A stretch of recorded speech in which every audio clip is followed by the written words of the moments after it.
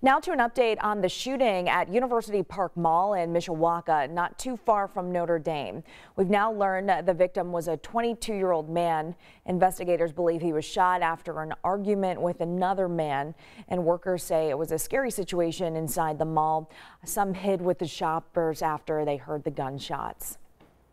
Absolutely traumatizing. I mean, there was a child, like only 2 to 3 years old, in the back room with us, scared for our life. Like, that's not something that a child should ever have to go through. And so, like, it was traumatizing, absolutely, to me. I don't really feel safe anymore going anywhere. Police haven't found the suspect who took off after the shooting.